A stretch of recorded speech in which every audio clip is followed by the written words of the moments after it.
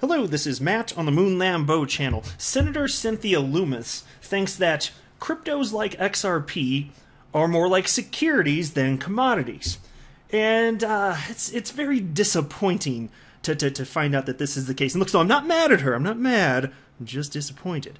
And look, I've actually been a fan of Senator Lummis to this point, and she's certainly pro Bitcoin, very pro Bitcoin, perhaps to a fault.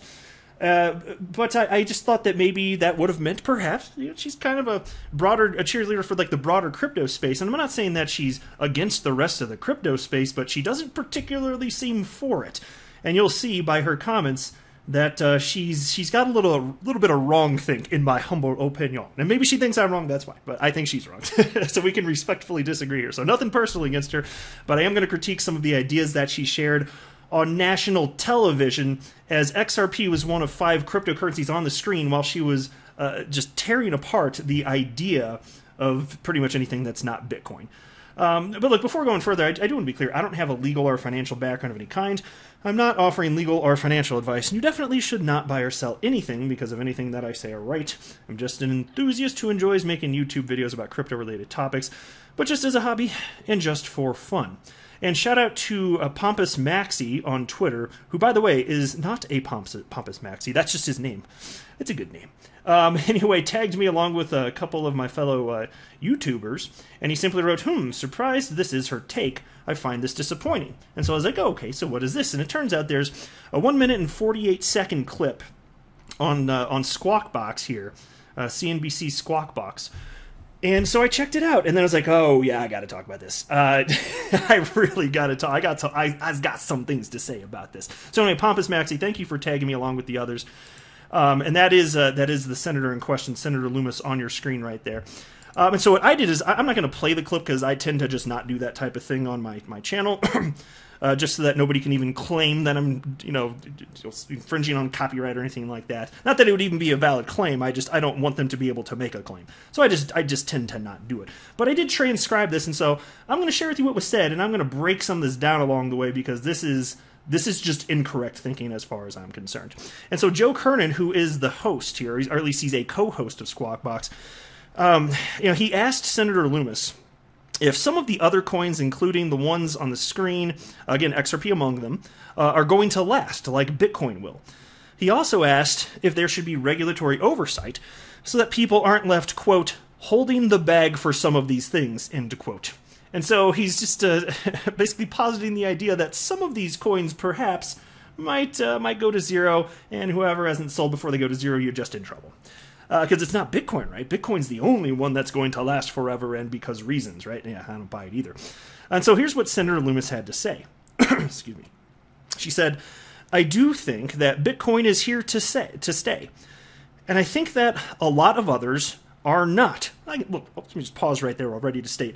I think most of them go to zero, too. That simple idea I'm not going to disagree about. It's the rest of what she said after that I take issue with. And she said the following. The fact that Bitcoin is fully decentralized and that some of these others were issued by a person or an entity that kept a large lot of the coin for themselves and then issued others to participate means they look a lot more like a security than a commodity. She's describing a number of coins, but she is describing part of what is the history of XRP. A few individuals did create XRP, and then it was gifted to a company, and it was a large percentage. And so right there, she clearly thinks XRP and other cryptocurrencies look more like securities than commodities. Now, mind you, in that same sentence, she was talking about how Bitcoin's fully decentralized, and then she talked about the distribution mechanism for cryptocurrencies. The distribution of crypto, mind you, like, frankly, like, that is not in and of itself what makes something a security or not. When you're talking about the 4 prongs of a Howey test and whether or not something is centralized, so that's what matters. You're talking about, is there a common enterprise? It's one of the 4 prongs of the Howey test. What determines whether or not there's something is a common, is there a common enterprise at the heart of these cryptos or not? Well, is it decentralized? If something's decentralized, there's no power over it. How can you satisfy that prong of the Howey test that there's a common enterprise? If they don't have special powers over the cryptocurrency or anything like that, they don't. They provably don't. And so in the case of XRP, the quantity of XRP being held by Ripple doesn't matter. It doesn't mean they have any special permissions over the ledger. And mind you, like some of these people, they make it out as though Ripple's done something greedy. Well, like Ripple, fine, holding over half the supply from the earliest days, so they held over half the supply of a crypto asset that was worth $0.00. How greedy of them, right? It wasn't until humans were like, oh, maybe there's something to this. Oh, it's technologically superior to Bitcoin. There's all sorts of great attributes that people around the world decided they wanted to hold it because it's pretty cool and it's an improvement on Bitcoin or whatever their reasons are. It wasn't because of Ripple necessarily, right? And so the holdings, frankly, don't matter. And that also doesn't mean, just because there's an entity that has a lot of a cryptocurrency, that does not mean, again, that there's because unless you're talking about proof of stake, that doesn't give any special powers over the blockchain. So I got to set the record straight here.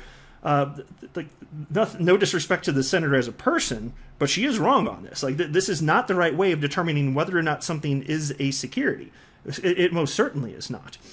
And then she also said the following: Bitcoin is clearly a commodity. It is digital gold.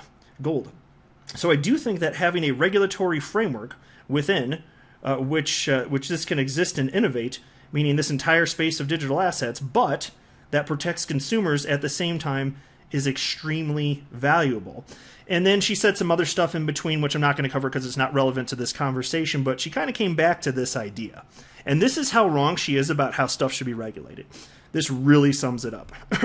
She ended up saying, ultimately, Bitcoin is the standard.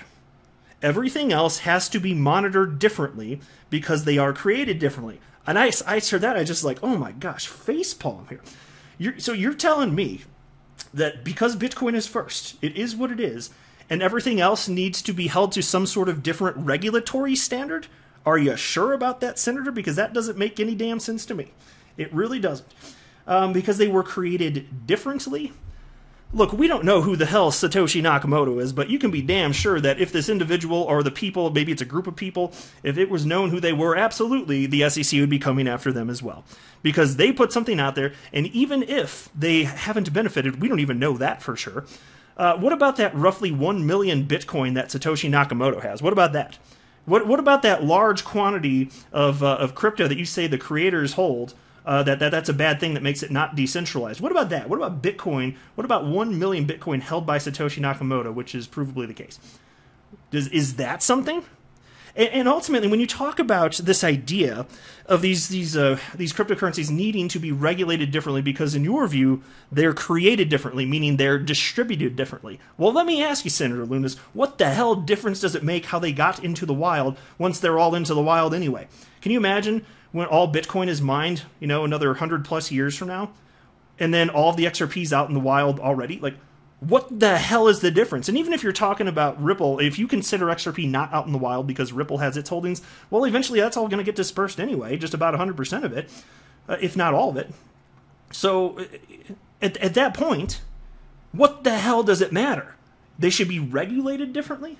They need to be monitored differently? That's the word you used, but it's the same damn thing. In what world does that make sense? How it's like in her view, it's original sin to have to not distribute to distribute a cryptocurrency with proof of work, which is slow and harms the environment. That's kind of what it looks like to me. And so I look at this and I'm just like, nope, this is wrong. This is not right.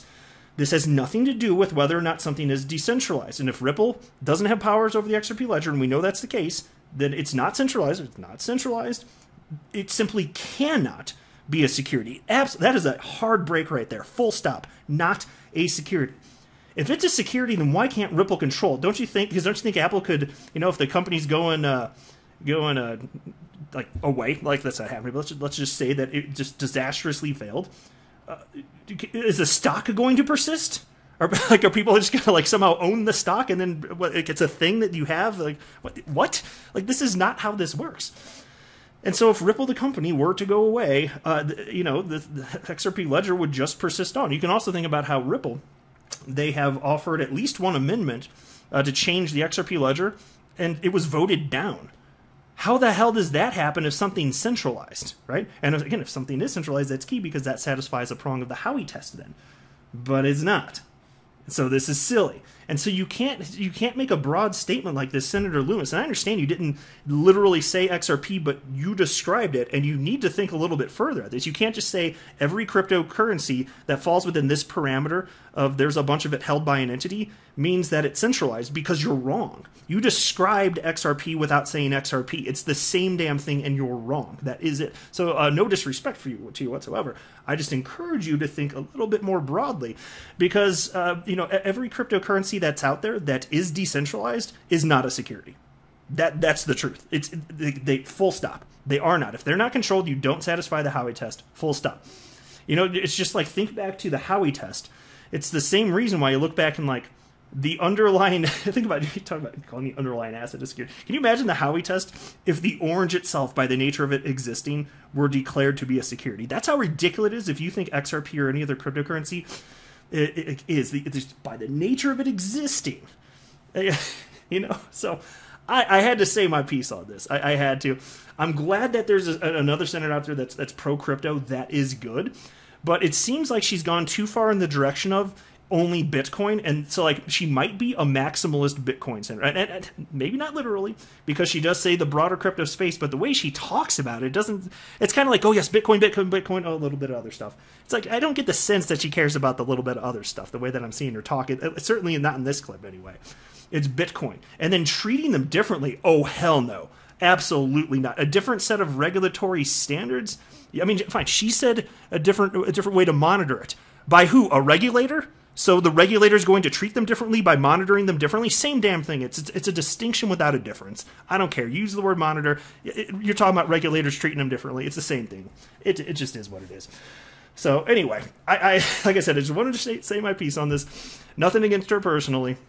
Glad she's pro-crypto, but this is wrong thing. All right, I'm just saying. Let me know what you think below, but I'll wrap up here. I am not a financial advisor. You should not buy or sell anything because of anything that I say or write. That would be a very, very, very bad idea. Until next time, to the moon, Lambo.